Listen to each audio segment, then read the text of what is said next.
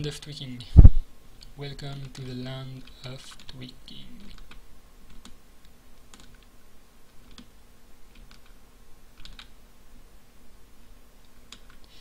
Yeah, I will let you tweak this slightly, or maybe I'm too mania to leave it like this. Oh, there's something, maybe font, vertical, horizontal, no, okay. Anyway, one last little thing oh, okay. Remove the behavior, that's what was making it look unaligned.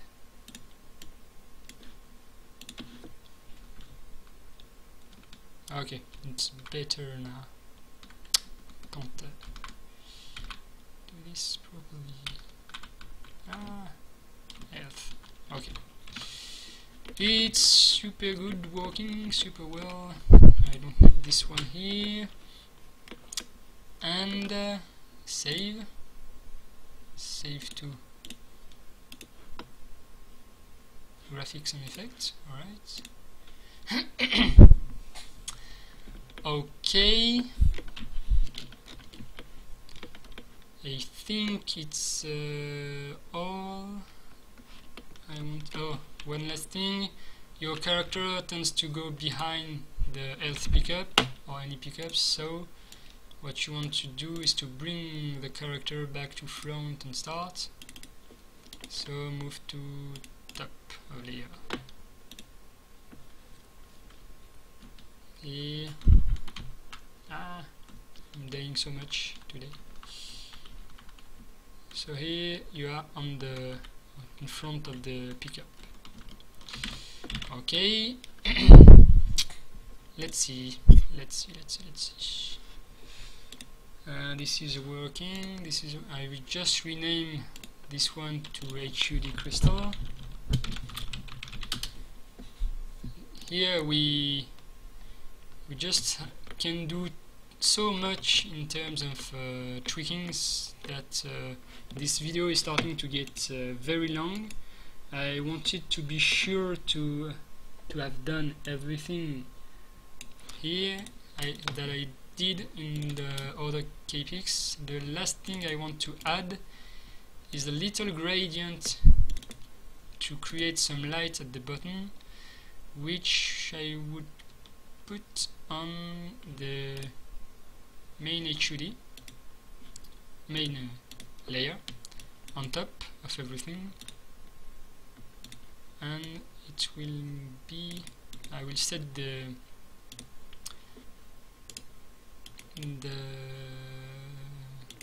origin to top left and just do this.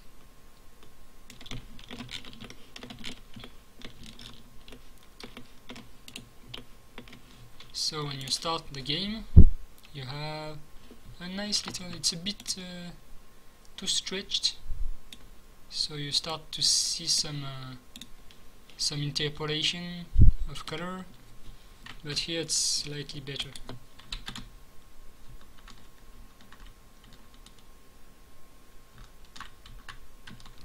Oh no, I just died so much.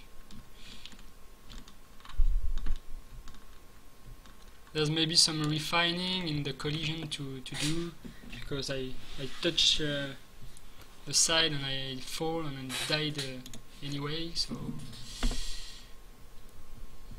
or maybe you should stop the trajectory of the, I don't know, that's you to choose.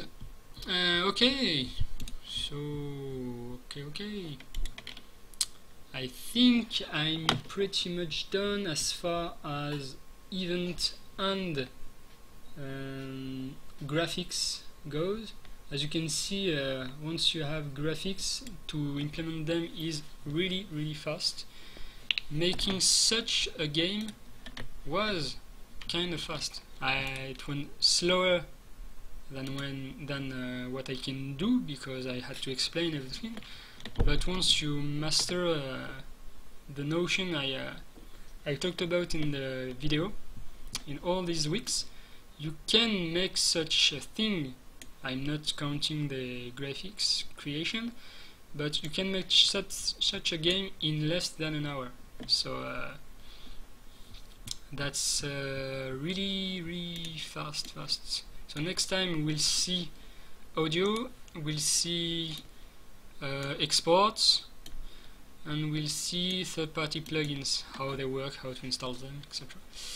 I will make a last extra video just after this one, since I am on a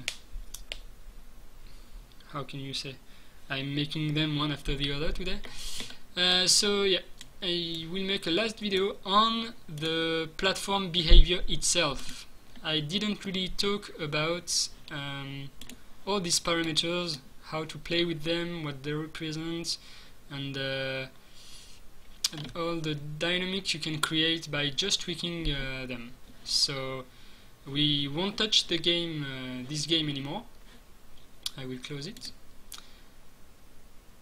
and it will probably, yeah, crash. There's this recurrent crash and close. I don't know why. Anyway, you have the Neon platformer done. Just have to add moving platforms and other levels and sound. If I have time for the last lesson, I might implement the moving platforms. Since you have the moving enemies, it shouldn't be too hard. That's a hint. But okay, I will at least do audio export and plugins. So see you in the next video for everything about platform behavior.